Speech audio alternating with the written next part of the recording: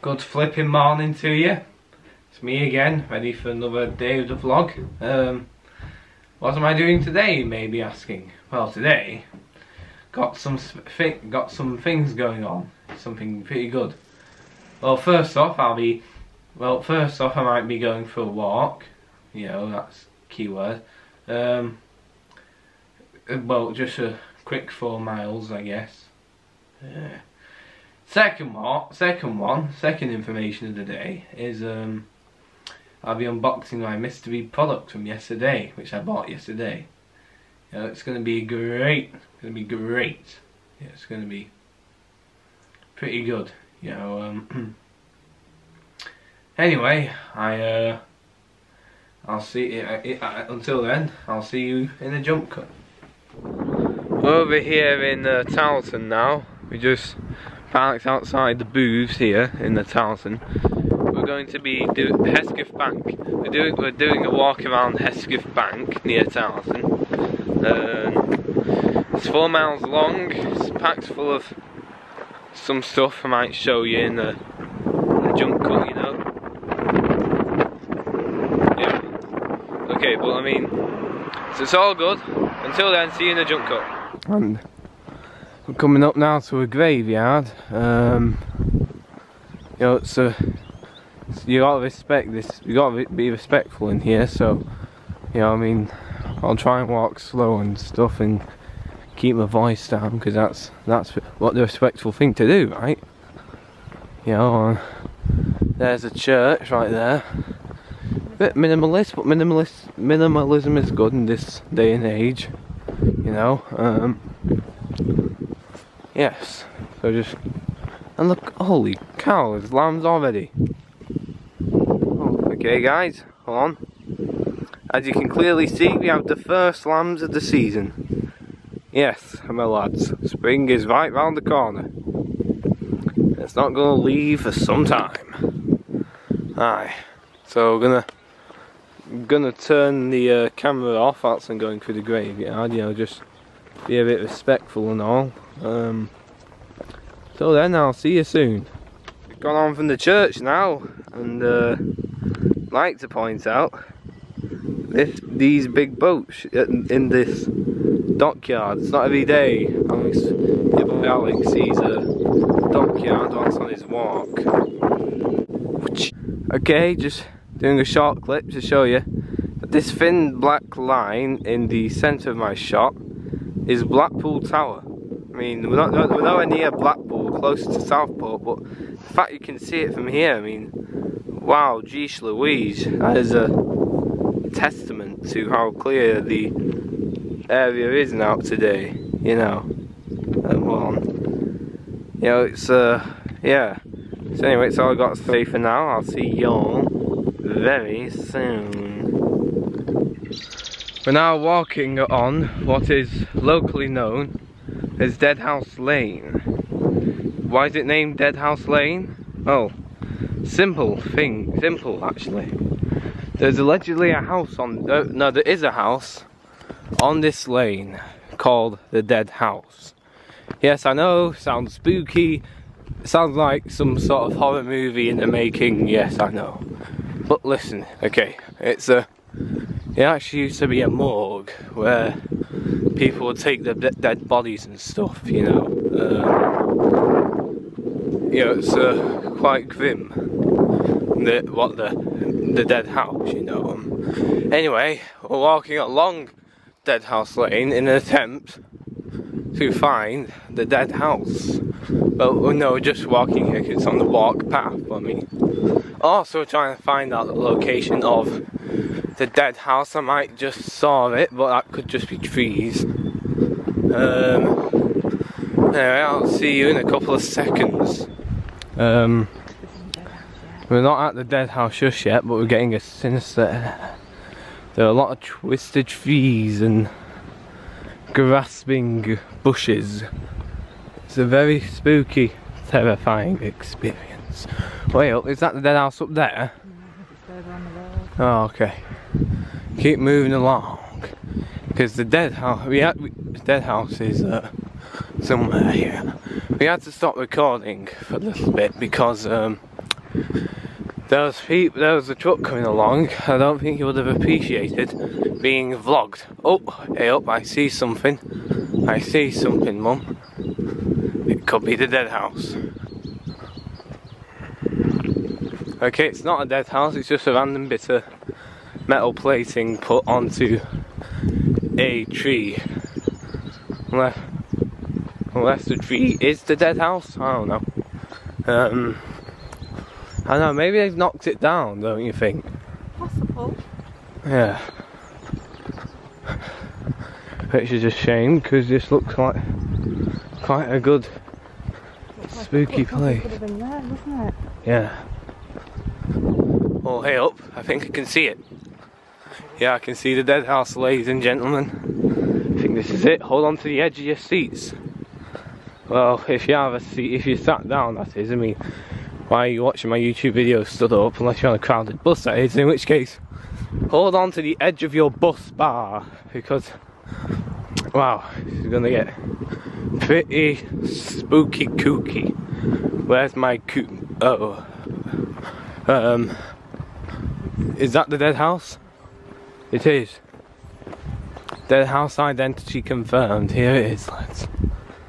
Do not park in front of these gates.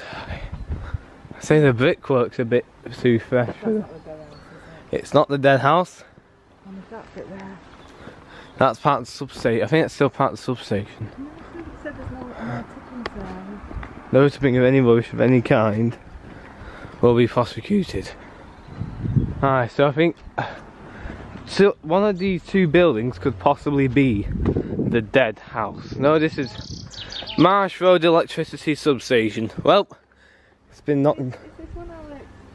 It is? Okay, well, okay, so now this is the dead house. Yes, it's a very long clip we're doing here, ladies and gentlemen. I mean, it's completely unedited. This is it. This used to be a morgue, which is why it's called the dead house. It's very spooky, very grim. You know, it's very unfortunate. Yeah. Anyway, we've seen our dead house. Proceed with the walk now, and I'll see y'all in the jump cut. Well, back from a walk now, and you know what that means? It's time for the big unboxing, the surprise product. But what will it be? Well, I can now confirm to you that we have bought a English ration pack, like a 24-hour ration pack, as created by the British Ministry of Defence. I'm not sure if it's in reverse for you or not, but it is for me.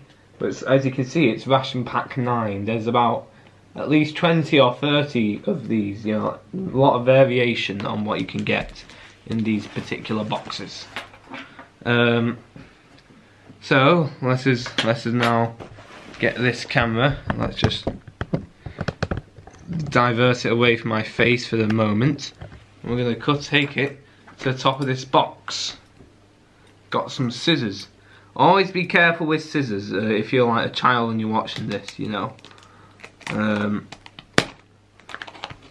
gotta be careful with these, right? Don't make sure you're being supervised. I mean, this is if you're a child. If you're an adult, probably seek supervision anyway. But you know, I mean, I don't really have authority over an adult, you know. I mean, unless they're like my employer. No, employee, I meant. I mean, I don't really have authority over my employer. I mean, that's not how it works. Anyway, so there's a whole lot of military stuff in here. Might be too long to go into right now, so instead I'll just take you through what's in the box. So we got it open now. Going to show you all what's good. Hold on, just a bit of a show you all what's in the box, including some Kenko tea, Americano. I don't know. So unboxing it now, and there you go. That's what it looks like.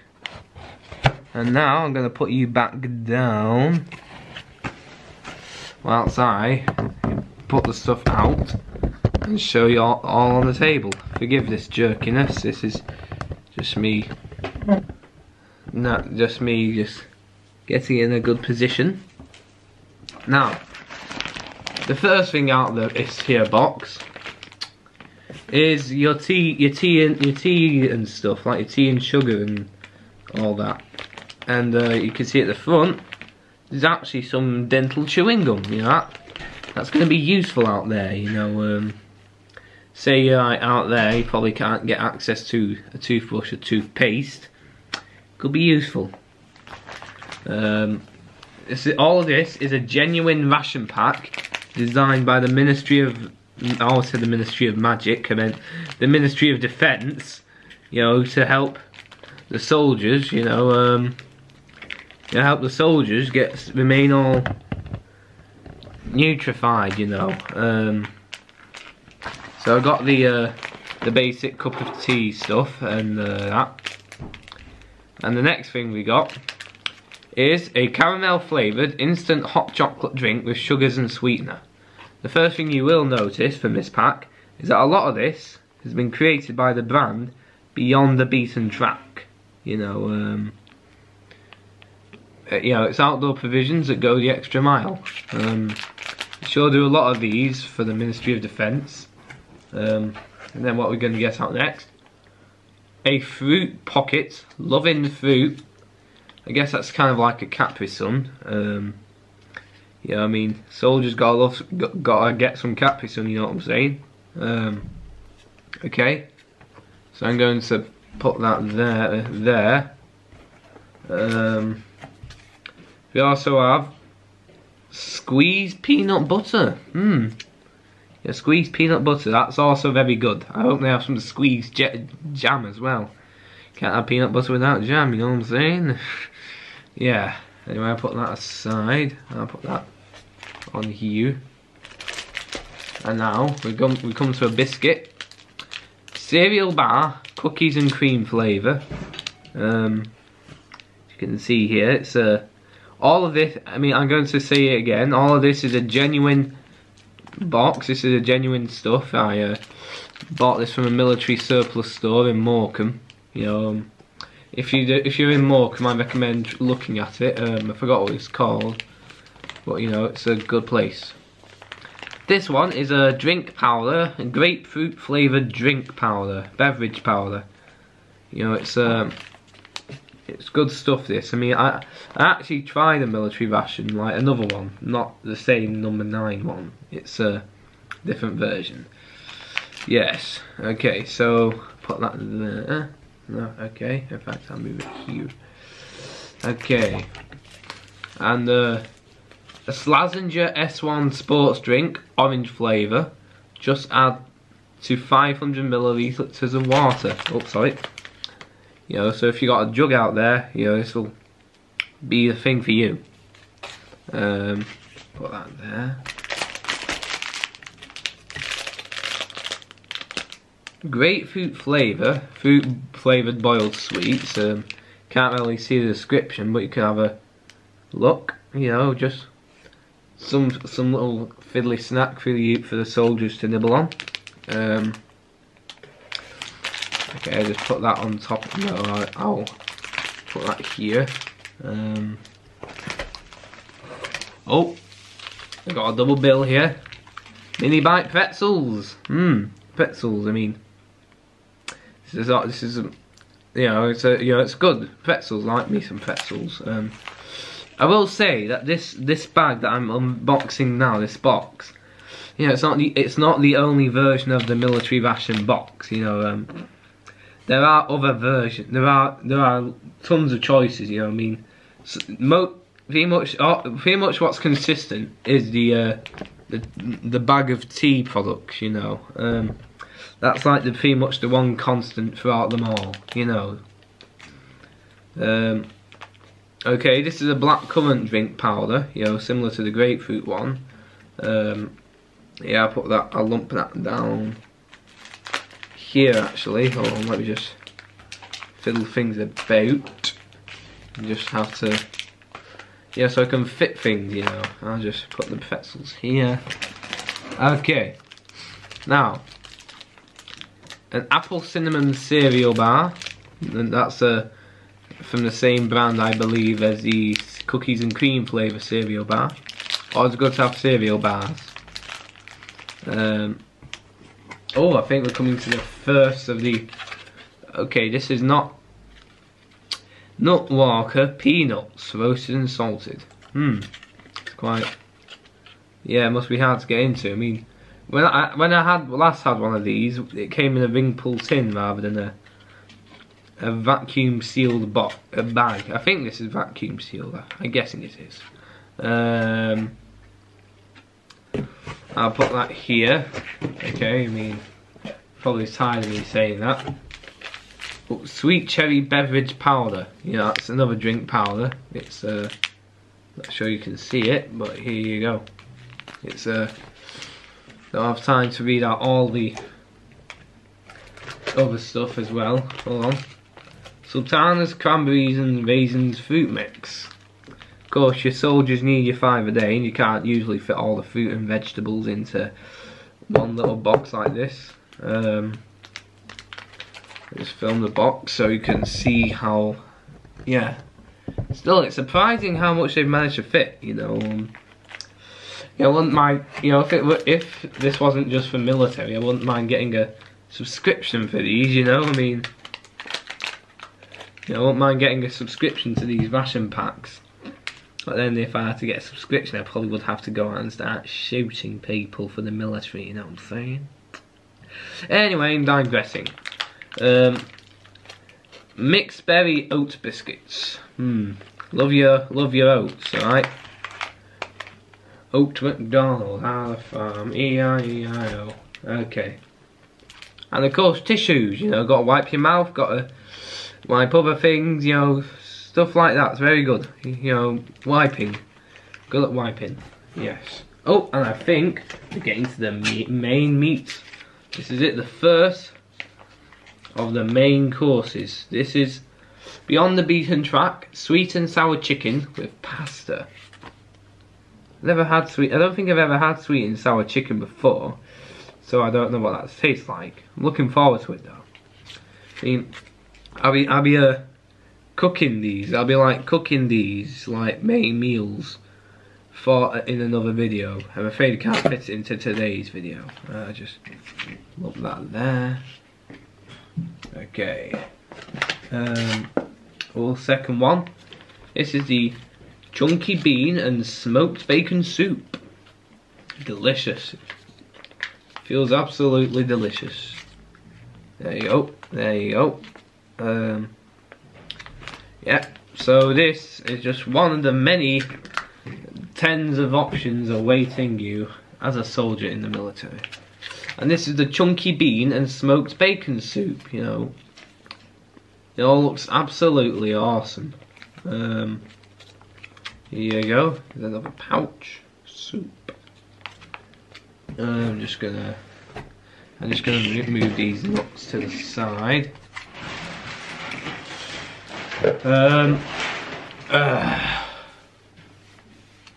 And this is the Orifo tuna lime and pepper. This is a small package. Here we go. That's how it looks. Put that there. I think we're getting quite close to the bottom. Oh, Orifo fruit cocktail in light syrup. Didn't get the desserts like this in the other ration box I had. There we go. Just gonna put that there.